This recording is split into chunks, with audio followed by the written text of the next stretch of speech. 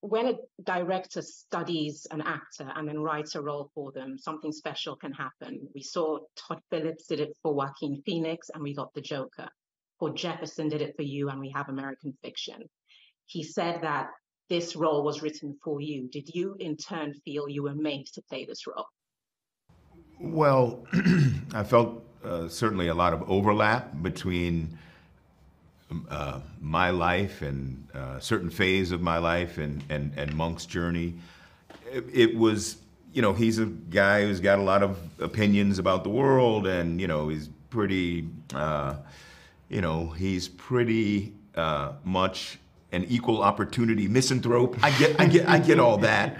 And the social commentary is very well drawn, and the satire is sharp. But for me, what really struck me and what really pulled me into the fold of this film was the family story and his relationship to love and to family, and particularly to his mother at this time of crisis.